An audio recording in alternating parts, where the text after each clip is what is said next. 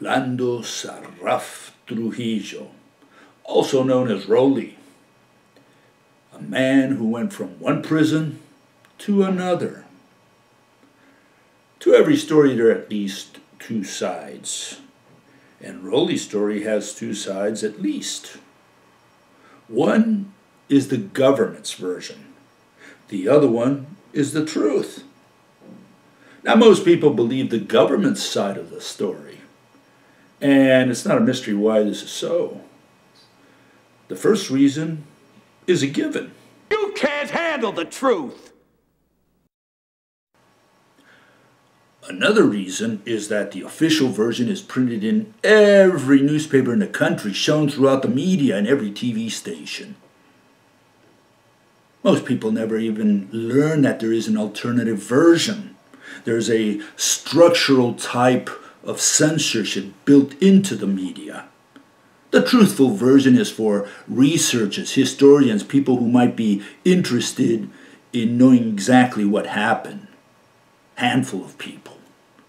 The majority of people simply accept the official version. Then there's also a practical reason.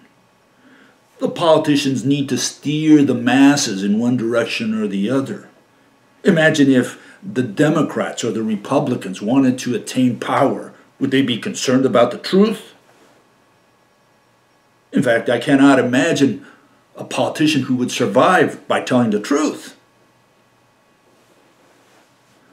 But in this day and age of YouTube and internet, it's sometimes insufficient to simply ignore an alternative version. You have to go after the individual. You have to destroy the character of the witness. You have to kill the messenger. One site says, I trust Gady as far as I can throw him. Another site says, needless to say, we believe the President of the United States over a former double agent like Gady. And Pepe Cohen himself, an individual who will be called upon to vouch for his friend Roly when Roly is released, is already preparing the road ahead. Bill Gady is not a credible source. Bill Gady is a malicious liar. What Bill Gady says has no credibility. None of these sources speak very highly of me. But what evidence have they put forth to back up their claims that would stand in a court of law? That's what I'm going to do here.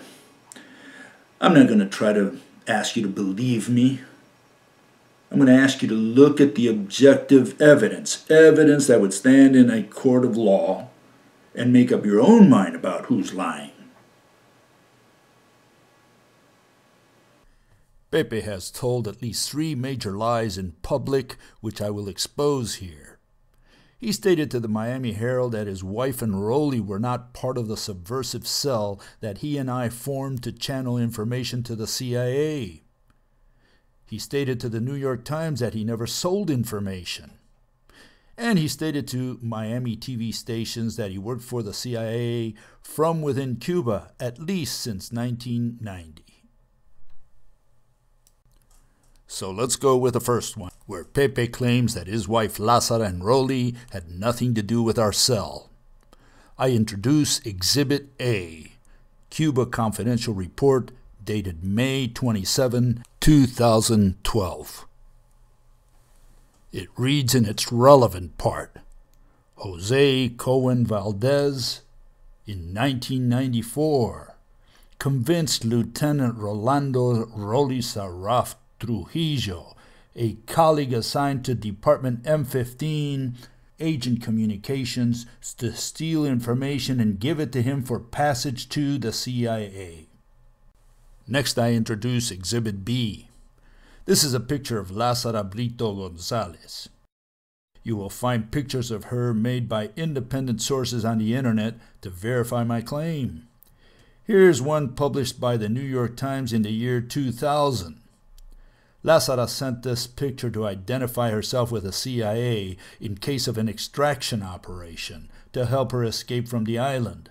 The person next to her is Maria Victoria de Bernard, the courier who came to the United States to bring messages from Pepe, Roly, and Lázara, and which I forwarded to the CIA.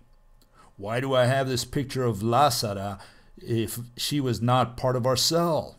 Why is she obviously identifying herself with this photo the same way that Pepe is in this one?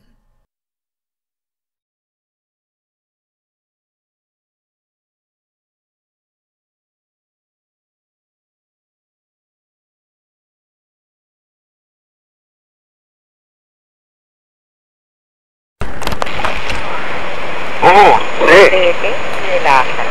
Ajá. Yo soy muy amiga de ellos. Tengo aquí una carta, pero no tengo tu dirección. Lo único que me dio Pepe fue tu teléfono. Tengo un rollo con las fotos de los niños y una foto donde salgo yo también. Ajá. Yo me llamo María Victoria Pepe, yo soy pintora. Ajá. Estoy aquí en una institución distinta. Ajá. Voy a estar hasta el 15 de junio. Yo te quiero mandar esas cosas que me dio Pepe. Y también que tú tengas mi dirección y teléfono para lo que tú quieras mandar sin ningún tipo de problema. Ahora yo voy a llamar a la madre el jueves y le mando el recado a Pepe de que todo salió bien. ¿Ok? Ah, sí, pero por la duda no menciones mi nombre. No, yo le voy a... Yo sé lo que yo hago. Ah, bueno, ¿Qué bueno. te pasa? Yo tengo todas mis indicaciones. ¿Qué te pasa? Entonces, ¿cuándo es esto? ¿El jueves? El jueves. Ah. Ese número que te dije y después del... O sea, este jueves Ajá. yo llamo allá a mi casa y doy el regalo que yo tengo que dar. Así que después de eso, ya vamos a ver, porque voy a llamar el otro jueves y te diré entonces. Okay. Yo te voy a decir una cosa. Ah. Te lo digo sinceramente. Estamos hablando por teléfono, es bien difícil, pero bueno, tú quieres mandarle algo a ellos. Ajá. Yo estoy en esa dirección, yo estoy en ese teléfono, yo me voy el día 15 de junio. Si tú puedes comunicarte con él por otra manera, Ajá. para que te des cuenta quién soy yo, no hay problema. Cuando No, tú no, veas- tranquilo. Cuando tú veas la foto, te vas a dar cuenta quién soy yo, porque hay una foto que estamos Pepe y yo, y después Pepe, Lázaro y yo. ¿Y esa foto cuándo te la tomaste? Te voy a decir, ¿Seguro? una semana, en la misma semana que me fui. Oh, o sea, recientemente. Sí, ¿En la casa de él o en dónde? la casa de él. Oh.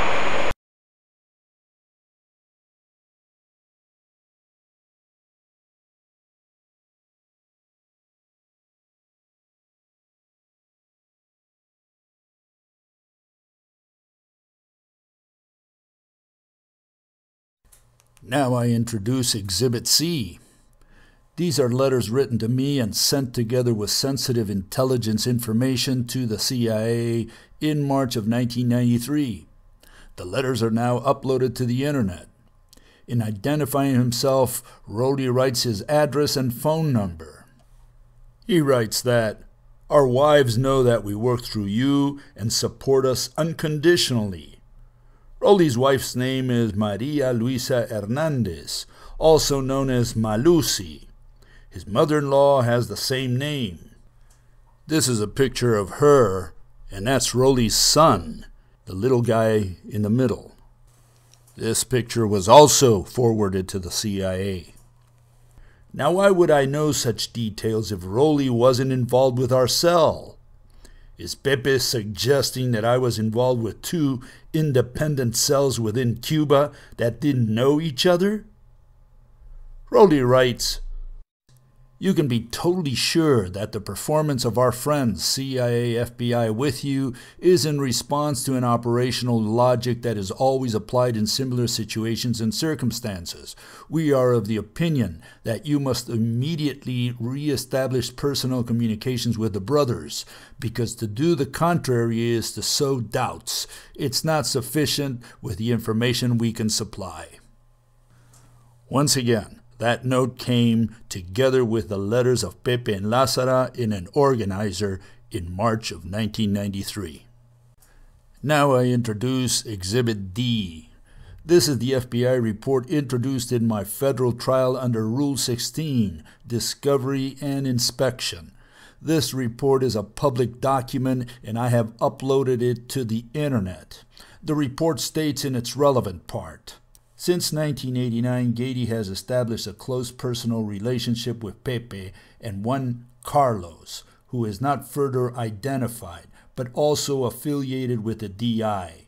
These two individuals have experienced a complete philosophical reversal to the extent that they no longer support the Cuban Revolution.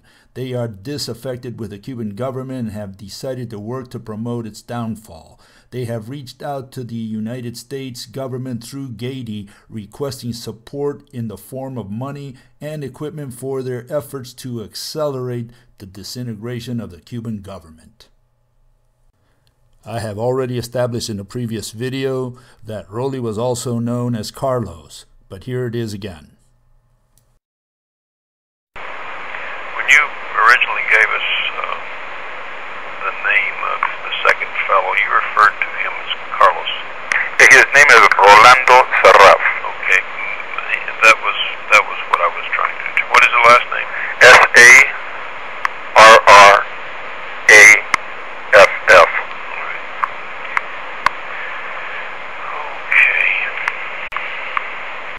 And finally, I introduce into evidence Exhibit E, the meeting in which two unidentified CIA agents, FBI Special Agents James King of the San Antonio Division and Special Agent John Graham from the Phoenix Division, discussed Pepe, Roly, and Lazara.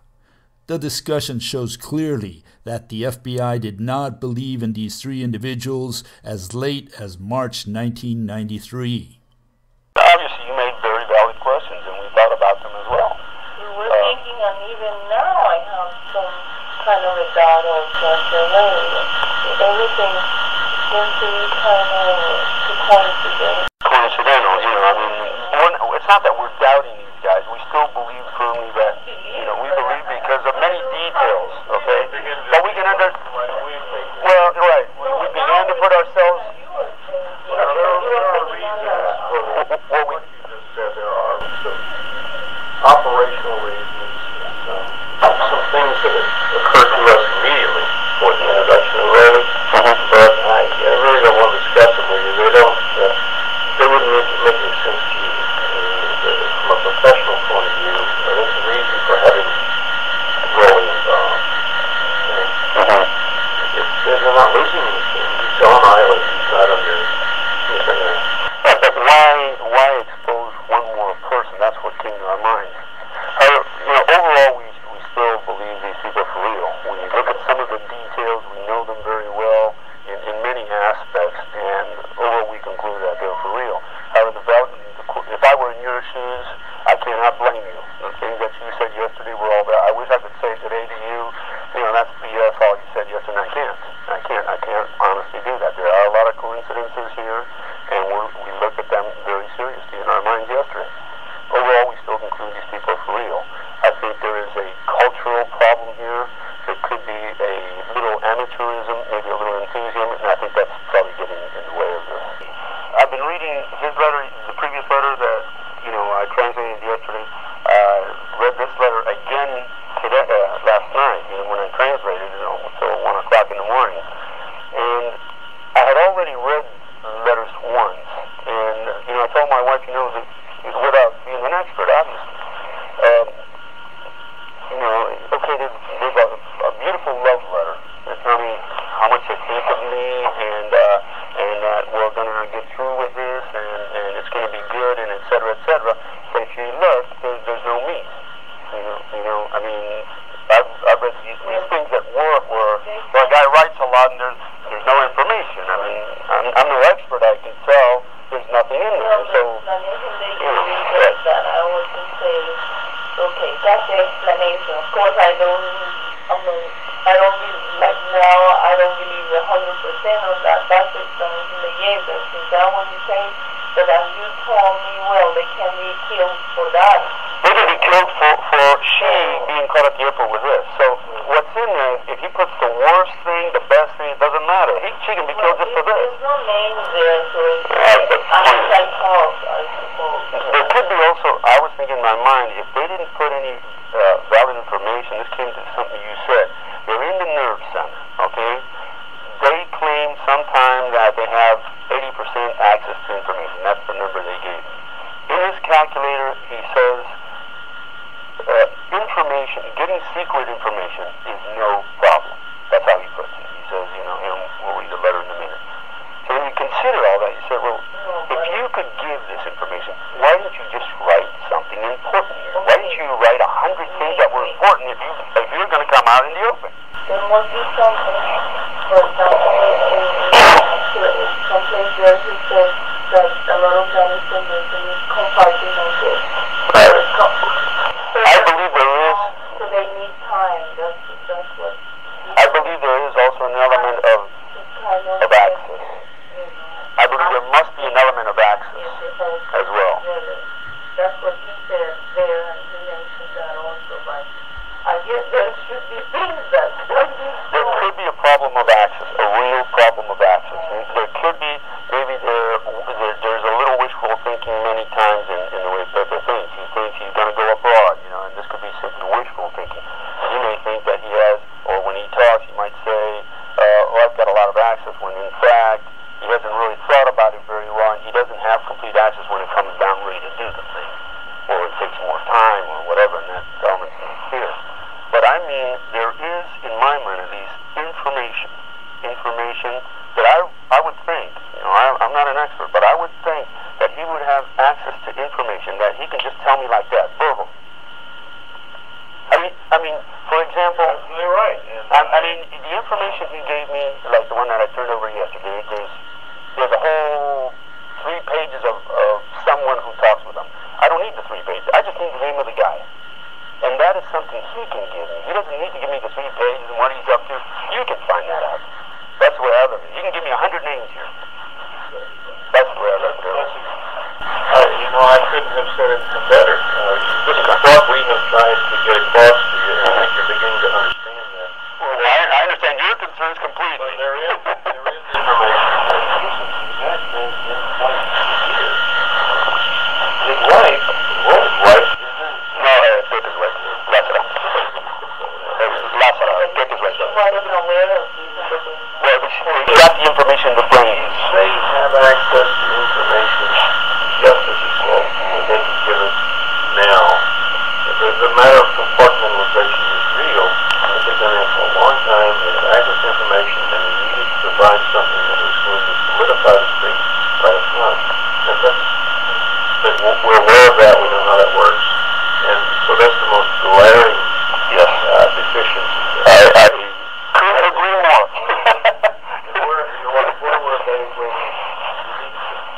you're working up here trying to show us how genuine these folks are? And I had trouble showing you. We're still having trouble, yeah. I don't know if I disagree with you. There's another problem. I call them from Germany. Yeah, that's very good. This problem. We're really having trouble with that one. With me or him. Oh, the fact that they didn't run away. The fact that the monitoring systems were Coincidentally, I'm having the same problem. Coincidentally, the monitoring system wasn't working during that week or that period. And that's, in my mind, very strange. It is clear from all these records that Roly and Lázaro were part of the team. Let's now move on to number 2. Pepe told the New York Times a couple weeks ago that he never sold information. To the New York Times reporter, Pepe insisted that neither he nor Mr. Sarraff ever sold information. What I did because I admired the values of this country. However, 2 years ago, in a Cuba Confidential article, we read a different, heroic story of adventure, the stuff of Hollywood. According to a former DI-M6 officer, after Sarraff Trujillo started passing files, Cohen began indiscreetly spending the considerable cash the CIA paid for Sarraff Trujillo's treasure trove of intelligence. In short order, the 2 men came under surveillance. Cohen reportedly noted the surveillance and had his brother-in-law signal the CIA station in Havana for an emergency extraction. Cuban counterintelligence videotaped his brother-in-law's assistance, for which he was subsequently jailed. Cohen and the second individual successfully escaped despite the extensive counterintelligence coverage. Sarraff Trujillo was arrested and sent to prison. So, which is it? Was Pepe furtively whisked out of Cuba by the CIA through Guantanamo, and Roly end up in prison because they were discovered spending the large amounts of money the CIA gave them? Or did Pepe have to escape by raft because the CIA never believed in him? There is an obvious contradiction in these two versions. Now, Pepe might argue today that he wasn't the guy who broke the story to Cuba Confidential. Assuming this is true, it shows first that what Cuba Confidential prints is rubbish. Why should you put any more weight on a story about Rolando Sarraff being an expert in cryptography? Why should you believe this story if Cuba Confidential is on record as printing a big fat lie in the past? But then where did the story about Roly and Pepe working together and spending money and being detected by Cuban counterintelligence originate, if not in Pepe himself? Who else would know such details but him? The fact remains that Pepe never denied the story or asked Cuba Confidential to edit it or remove it from its site. Let's now show that the third claim that Pepe makes is also false. Specifically, I'm going to show that, pursuant to his own testimony, Pepe made contact with the CIA through me. He also claims that he worked with the CIA within Cuba at least since 1990. However, I did not make contact with the CIA until July of 1992. Therefore, his claim that he had worked for the CIA within Cuba since 1990 is false.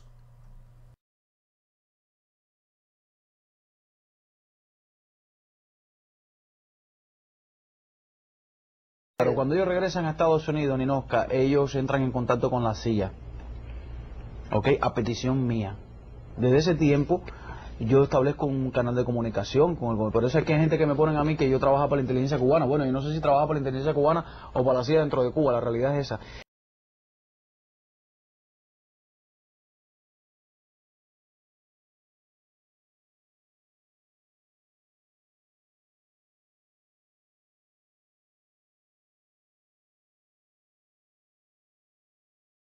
Trabajar para los norteamericanos dentro del corazón. Bueno, yo...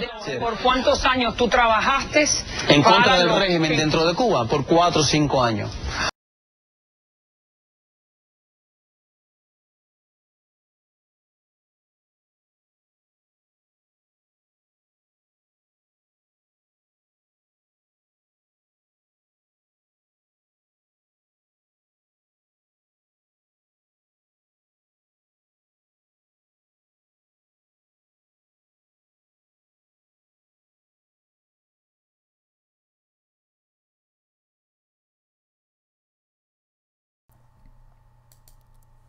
At Pepe's request, Gady visited the Central Intelligence Agency CIA headquarters on July 13, 1992, to present their proposal and request support in their work against the Cuban government. Pepe and Carlos provided a large volume of passage material to be utilized by Gady in establishing their bona fides. According to Gady, this information was hand-copied by Pepe and Carlos and then cut into small stripes and packaged in a way that would fit into Gady's photography bag. Gady then brought the material out of Cuba in June of 1992 through Jose Marti Airport without incident. Therefore, Pepe's claim that he had worked for the CIA within Cuba since 1990 is false. He could have at best worked with or for the CIA since 1992. If we now factor that the CIA did not believe in Pepe or Roly up until March of 1994, we conclude that Pepe never worked for the CIA or contributed to the CIA while he was in Cuba.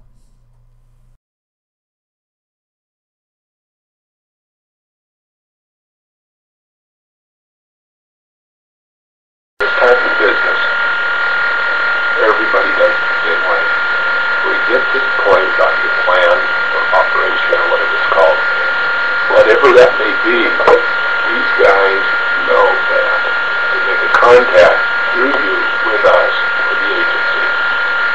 There are established, accepted ways of doing it. Don't have signs about these operations that have to fit and don't have to fall into place. We don't care whether the motivation is money or it's a theological motivation. That's not important. Once you put your hand on that, there are still other things that you've got to identify. I am not satisfied with these two people for sure yet. I think you have communicated your sincerity to us. Well, maybe there's a couple things that I have not finished. We're concerned about them.